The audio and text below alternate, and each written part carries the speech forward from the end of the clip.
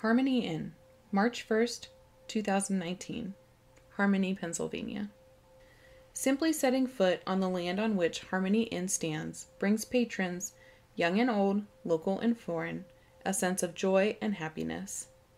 During the warm summers, guests sprawl among the outdoor seating and enjoy the beautiful weather, good company, and great food. In the cold of winter, these guests flock inside the warmth of the fireplaces and pile into the bar, shoulder to shoulder on most nights, to enjoy the company and spirits. However, these spirits are not just left to the drinks.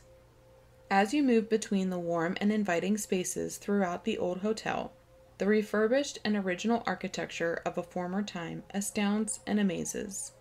Moving further towards the heart of the structure and beholding the main staircase leading to the second floor, you can feel a certain heaviness to the area that is hard to ignore. This heaviness has been documented on numerous occasions and was even experienced firsthand by our team. Not only does it feel different, but it draws your eye so much that you can imagine this staircase bustling with old energies, filling guests with anxiety and an unsettling sensation. This tends to be the heart of the building, but the weight of the old world can dwell inside multiple rooms throughout the structure, creating a unique perception that one is surrounded with opposing sensations of happiness and sadness, joy and despair, warmth and coldness, light and darkness. With the long history and the regularity of interchanging businesses within the Harmony Inn, it's no wonder why the local clientele aren't the only patrons returning to enjoy their restaurant and craft beer house. The history of Harmony Inn. The origin of the small town of Harmony, Pennsylvania begins primarily with the Lutheran separatist movement in late 1804. In the early 1800s, the Lutheran separatists founded numerous small communities throughout southwestern Pennsylvania, including Harmony. These separatist communities lasted until 1814, when the Harmonists relocated to the state of Indiana and sold their land to the local Mennonites for a bargain. The Mennonites maintained control of the land until their church was permanently shuttered in the early 1900s. Despite the Mennonites being incredibly peaceful by nature, the Civil War severely affected them economically and altered the landscape through businesses and the needs and wants of the community. This also directly led to the rise and fall of the mansion that is now known as the Harmony Inn. While today the Harmony Inn is recognized as a popular restaurant and bar, it was originally constructed as a private residence for Austin Pierce, a wealthy banker, railroad executive, and mill operator before the Civil War. In 1856, he contracted the building of his two-story Italianate stylized brick mansion in the small town of Harmony, Pennsylvania. This structure included the first indoor plumbing in the area and a full basement and attic. Pierce and his wife enjoyed the beauty and serenity of their home for nearly a decade. During this time, the Pierce family grew with the birth of their daughter and son. However, tragedy struck during the birth of their second child when Pierce's wife passed away from significant blood loss. After his wife's untimely death, Pierce was forced to raise his children and run his businesses on his own.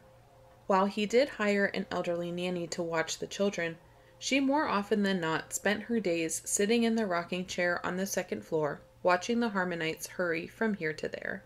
In the early 1860s, the children's nanny contracted tuberculosis and died in the rear room of the mansion.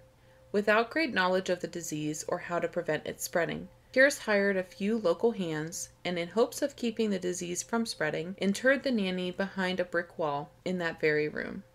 Unfortunately, both of Austin Pierce's children also contracted the dreadful disease. Not wanting to lose hope, he quarantined both children in the upstairs room, locking them inside so they could spread the disease no further. In less than 2 months, both his daughter and his son perished inside the mansion. Following his children's death, Pierce fell into a deep depression that ultimately cost him his home and his business. In the aftermath of the Civil War, the railroad businesses throughout the North began failing. Austin Pierce, having lost the majority of his fortune during this sudden recession, was forced to sell his home. In the late 1870s, Pierce sold the property to the Ziegler family, who immediately began renovations. The Zieglers were not interested in utilizing the mansion in the same way as Austin Pierce. Instead, they envisioned a business opportunity. The mansion was transformed into a hotel and saloon. Again, the building was ahead of the curve and became one of the first businesses with an official business license in the region. The Zieglers appropriately changed the building's name to the Ziegler Hotel. In 1900, with the increased popularity of the Ziegler Hotel, the family added a full 2-story wing expansion. In the early 20th century, the Zieglers sold their hotel, and the structure began to take on different forms with each subsequent owner. The property transitioned through numerous different functions, and over the years was used as a meeting house, boarding home, stable, bar, and a restaurant. During these evolutions, name changes also occurred. The Ziegler Hotel became the Manor House, and later still the Harmony Hilton. Finally, the then Harmony Hilton was purchased by Gary Barnes and Carl Beers in 1985. After taking possession of the property, Barnes and Beers began a long and tedious restoration process, stripping the building of its current and modern upgrades and taking the mansion back to its original grandeur. They opened a German-based restaurant and began one of the first craft beer breweries in the suburban Pittsburgh area. On one side of the ground floor, they added a long and narrow tavern area, which boasts original hardwood and handcrafted ornate woodwork. They used both the first and second floors for dining areas, with the upstairs comprising smaller, more secluded dining rooms and private party rooms. The business partners officially changed the name to Harmony Inn. After enjoying a long and successful business venture, Barnes and Beers sold the Harmony Inn to Bob and Jody McCafferty in 2013. The McCaffertys continue to run the restaurant and brewery in Harmony, Pennsylvania to this day. Paranormal experiences. There is so much activity throughout the restaurant that it's challenging to identify any of the entities. During the lifetime of the Harmony Inn, between visitors, employees, and proprietors, it is very hard to say who would return to this place after death. So many individuals have entered through Harmony Inn's doors ever since its inception in 1856. Even before being purchased by Gary Barnes and Carl Beers in 1985, the location was said to be one of the most haunted spots in Pennsylvania. Former hotel guests reported flickering lights and cold bursts of air rush past them, even in warm summer months. The strangest occurrences were that of levitating and moving objects. Guests have even heard their names being called from vacant rooms from time to time. Many of the employees, including the owners, feel a peaceful and relaxed apparition that likes to help out and guard the premises. These feelings come in the form of warmth and just a friendly presence that helps keep the employees and visitors upbeat and happy. The sense is that this is more than just a spirit. Instead, it's a guardian of both the living and dead. The true identity of this guardian is unknown, but it has very much made itself well known at the Harmony Inn. Another presence that has been identified is Barney. Barney is one of the multiple tragedies that occurred at the Harmony Inn. He stumbled down the main staircase, breaking his neck in the process. Barney was hospitalized, but passed away off-site. It has been said that Barney is a trickster and will move and hide bar items. He doesn't want to cause trouble, and if asked, Barney will return the items just as quickly as they went missing. He has also been said to rearrange furniture throughout the former mansion while no one else is in the building or on the premises. His presence has been experienced as a cold gust of air moving past bartenders and felt to be just sitting back watching patrons and employees alike. There was also a young girl who died at the Harmony Inn in the late 1800s. This girl, still nameless to this day, was said to be both physically and mentally handicapped. Supposedly, she was the daughter of one of the Ziegler family members. This young girl passed away much too young, without living a full and happy life. There have been noises coming from upper floors, including thumping or banging on the floor itself. These noises are related to similar sounds of a cane or crutch slamming into the floor. The girl has also been thought to manipulate both electrical devices and the power in the Harmony Inn. Lights tend to flicker or shut off on a whim when the girl is felt in the building. Both of Austin Pierce's children have been heard giggling in the attic, and footsteps can be heard pitter-pattering around when the attic is locked, with no one else around or having access for that matter. Black sooty handprints have been spotted and rumored to be the children still playing in the afterlife. The attic door will open and close on its own, with no apparent breeze to blow it open or employees around to open or close it. The nanny who triggered the tuberculosis outbreak in Austin Pierce's home has been heard walking around in the rear room, where cries and moans have been heard echoing from inside the room. She has also been spotted looking out the front windows as she used to when she was babysitting Austin Pierce's children. One of the more well-known entities in the Harmony Inn is that of the mysterious Mirror Man. This apparition of a man has been seen in mirrors throughout the restaurant, including in bathrooms, the bar mirror, and even a woman's compact mirror. This same apparition has been recorded as a dark mist gliding throughout the upstairs hallway. One locally famous photograph resides on the stairwell wall of the Harmony Inn that clearly pictures this vain entity. Some businesses do not like to acknowledge the existence of any type of spirit or ghost in their building, thinking that it may scare away their clientele. However, the current owners and employees like to share their own stories and promote their otherworldly visitors. Before becoming an owner, Bob McCafferty worked as a bartender and remembers several peculiar incidents.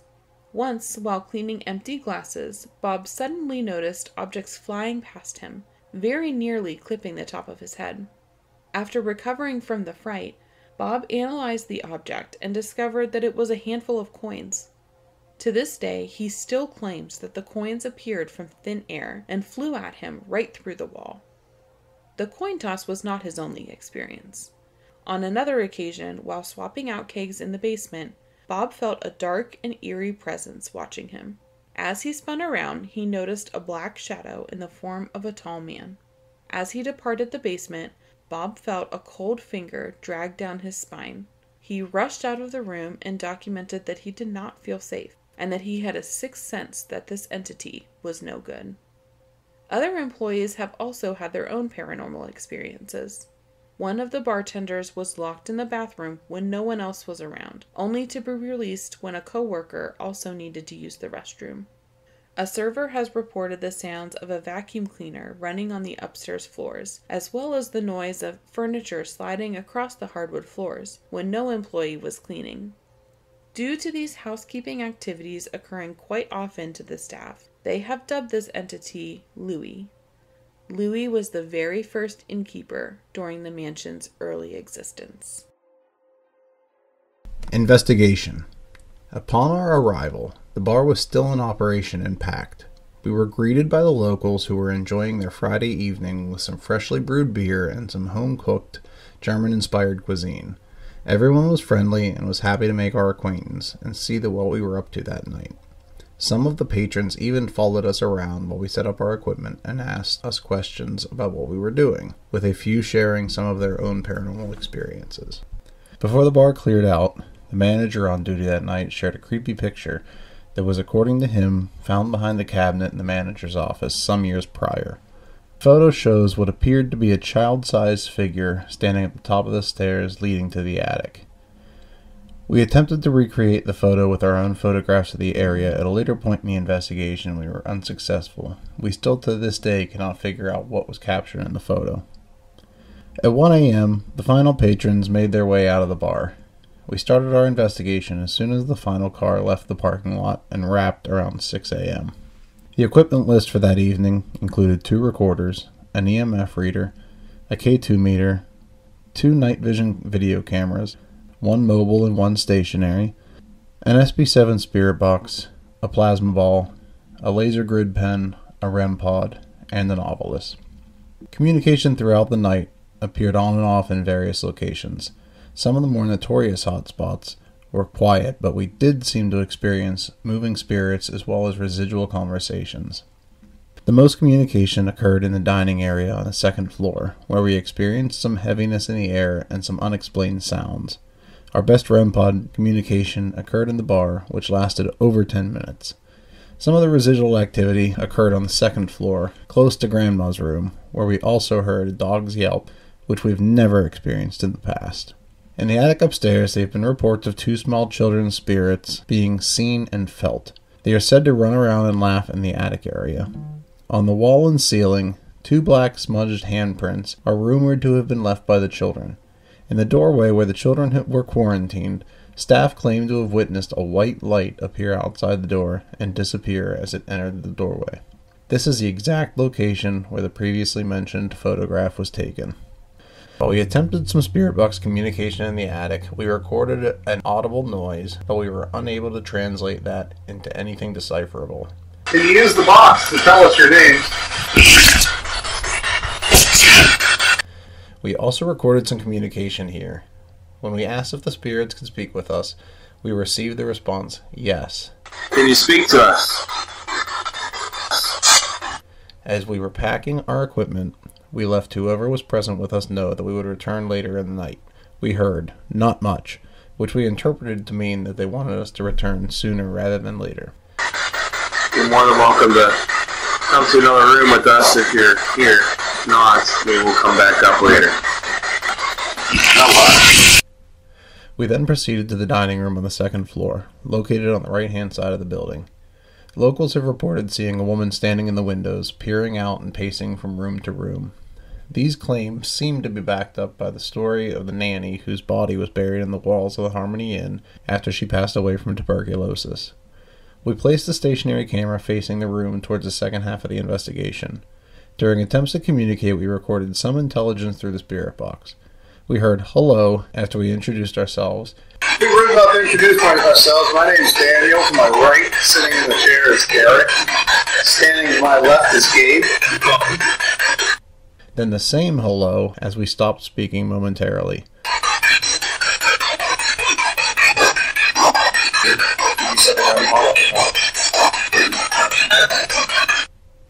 We followed up by asking if someone was trying to say something to us, which we heard me. That's you trying to talk to us. How about saying something a little bit clearer for us so we can hear you?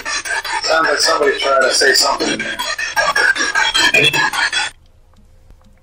As one of the investigators stood up, we captured Plid. Okay, can you stand up and move this? We explained that we were just trying to talk and heard not interested in response.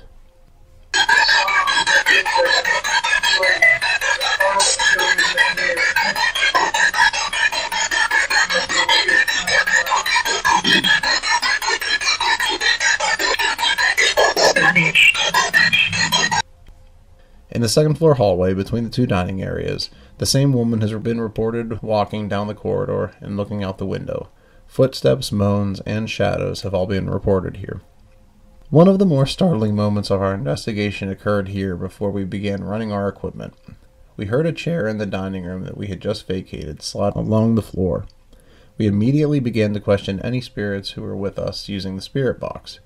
When we asked to move the chair, we captured "it was me," followed by the name Anna. What was that? You trying to say something? What did you say?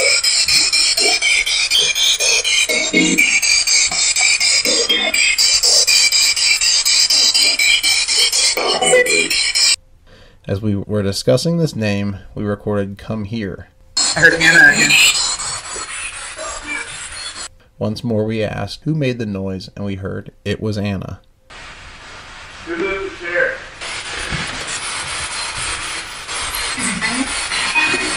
We asked once again for the confirmation about who moved the chair. We received a response of "I did," followed by "my house." Can you knock something over?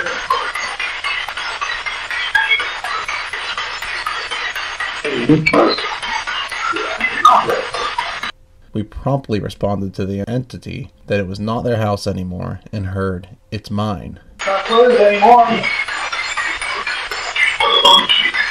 We went into the left-hand dining room on the second floor, which is directly connected to Grandma's room, the same room where the old nanny was allegedly buried in the wall a long time ago. In our still photography, we captured a light mist rising from and moving across the floor. The mist moved right past us, disappearing as soon as it approached the window. The photo shows the mist in the lower right-hand corner as it moves toward us. As we approached Grandma's room, we heard a dog yelp. This sounded as though it came from the dead air and not through the active spirit box. At this point, we entered Grandma's room through the dining room. The small area had produced reports of paranormal activity, including disembodied voices and Grandma's apparition, which walks from her dining room to the dining area and peers out the window. While our simple EVP session did not produce much of note, we attempted the spirit box once more as we sat down at the table. We captured hello. At this moment, one of the investigators stated that he saw something in the dining room, to which we heard, "They see me?" With limited communication after that, we asked if the spirit wanted us to follow it and chase it, to which we heard, "Not now." Is there anyone over here that wants to talk to us? Or do you want us to chase you again? With limited further communication, we moved downstairs to the first floor bar. In this area, chairs and glasses have reportedly moved on their own. There is footage of a glass moving behind the bar and a chair being moved while employees stood nearby in awe. It has been reported that footsteps and residual conversations can be heard at the bar, regardless of if the bar is open or closed. After jumping right into using our spirit box for communication, we were surprised to find that the REM pod was the most active equipment in the area. We noticed that the REM pod was triggered seemingly randomly. We asked the entity to stay away from the device if they were male, but the REM pod signified that the person was female by setting it off. I'm going to ask you a question. If you can not respond for male, Show me female. Yeah. This happened again when we asked if the female spirit was still present, and the REM pod was triggered once more. If there's anybody with us that was wanted to light up or not. There's not anybody with us. You have a sign of something that you're here.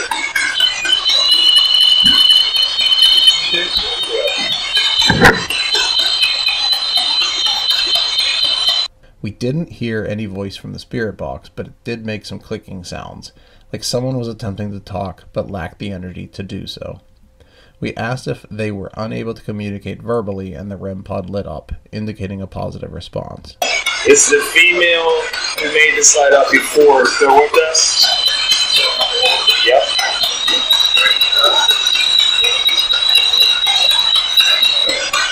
Have you tried to speak into this thing before? Low energy? Not enough energy?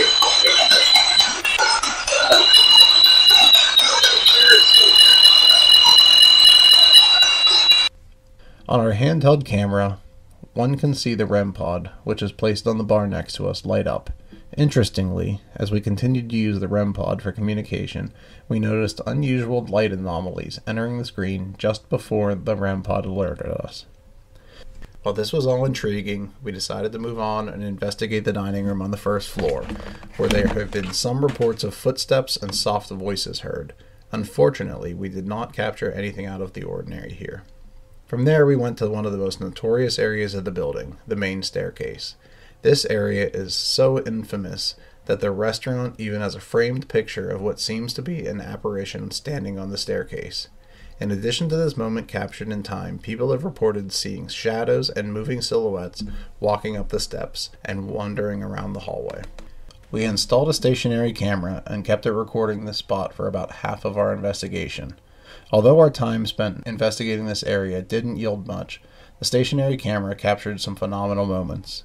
During our later review of the footage, we heard some strange noises, including a buzzing sound, creaking footsteps, a dog's familiar yelp, and a loud thud. Remarkably, in addition to these noises, the door to the foyer was seen physically opening and closing, while all of the investigators were accounted for on the second floor. The atmosphere at Harmony Inn was light and inviting, much like a bar or restaurant is on a normal basis. However, there was one area that stood out as having a unique energy, although we couldn't qualify it as being dark or heavy, simply different. This was the front dining room on the second floor, where the chair moved when we stepped out. We did manage to capture some photographs, but the majority of the activity was communication through the spirit box, recorded via the recorders. After conducting our investigation at the Harmony Inn, we believe that there are intelligent spiritual communication in certain areas, specifically the second floor dining area and the bar. There were some residual conversations overheard in the second floor dining area, closest to Grandma's room and the bar area. The Harmony Inn has a light and welcoming presence to it, and aside from the odd feeling in the front dining room on the second floor, we never felt any negative energy. Even when we were asked to leave or move on, we managed to speak with a spirit and then agree to move on in the building. After spending a long night here, interacting with employees, and even speaking with some guests, we analyzed the evidence and information gathered throughout the evening of March 1st and 2nd, 2019. We can confidently state that the Harmony Inn hosts a few different spirits, and we even managed to get the name Anna from one of the active entities. Aside from a few photos of the dining room and attic, there was a clear video of a door physically opening and closing in the foyer area, which we would consider physical evidence where a spirit interacts with the environment. The dining room on the second floor, where a chair moved, can be considered physical evidence, but it is deemed inconclusive as we did not find any chair to be moved or have any video evidence of this physically occurring. The majority of our evidence is communication via the spirit box and REM pod captured on the video and recorders. Based on our experience and evidence gathered, we can conclude that the Harmony Inn is home to otherworldly and paranormal entities.